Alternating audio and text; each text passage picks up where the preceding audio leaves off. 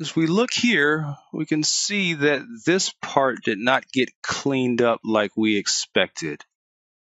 So this would be a good chance to kind of troubleshoot this issue. Might be something that we would see in support. So let's go and look at this area. If we zoom into the 2D model, you see that it cleaned up here on the right side. It did not clean up on the left side. And why is it not doing that? Let's take a look. If I hover over this, the first thing that I'm looking at is, you can see the second column there that says feature. If you notice that this one has a feature definition of road driveway back. And if we recall, the null points in that template are going to look for a match line feature, and this is not a match line feature. So that's why I believe this model is not getting cleaned up as we expected.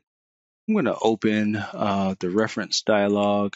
Let's see if we can go in here and clean this up. So I want to exchange here.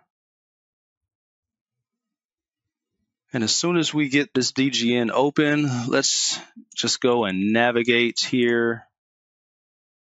This is the feature, I believe. Yes, it is. It's road driveway back. We can pull up the properties on it. And specifically, all I want to do is come in here and change this to the match line feature definition. Now that that's complete, I can go back into my corridor London Road model or my DGN. Now that we have it open, we see that the corridor has actually already processed and it has removed the end condition in that particular area and also the shoulder component. So that's a question we will get from time to time in support is, why isn't my corridor updating, or the display rules are not activating in the corridor? That could potentially be one reason why. Thanks for watching. If you found this video helpful, please give it a like and share it with others.